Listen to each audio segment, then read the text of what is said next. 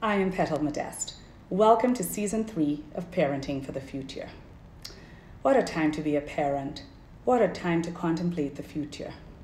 Climate change is still an existential threat to every single form of life. But the voices of deniers and those who seek solely to profit from the destruction of our planet seem louder and more powerful than ever before.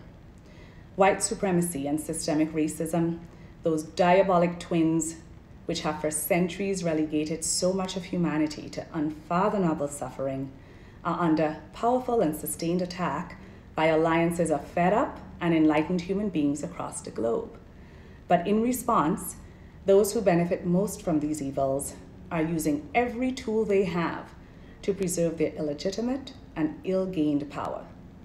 COVID-19, of course, continues to ravage the globe. In its wake, so much has been exposed. How little we care for the weakest among us. How rooted hate and fear are in our world.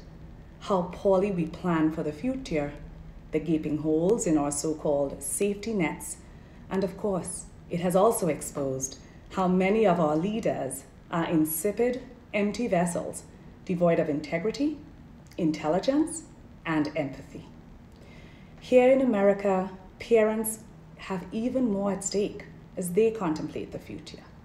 A collapsing economy with millions out of jobs, inadequate health care, inadequate child care, gun violence, immigration policies that rip children from their parents and put them in cages, deep inequities in education, voter suppression, and political divisions that have deadly consequences.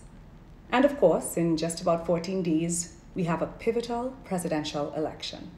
And while we're on that, if you are not one of the over 20 million Americans who have already voted, please vote. Please vote.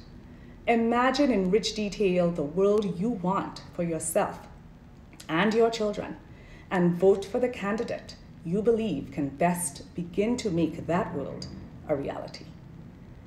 But also remember that despite all we face, there are still plenty of reasons to be optimistic.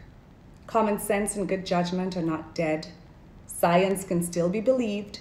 Faith and courage are making a comeback. And when mothers lead nations, the future looks bright. So vote, and then join us on Tuesdays and Thursdays for interviews, insights, ideas, and inspiration.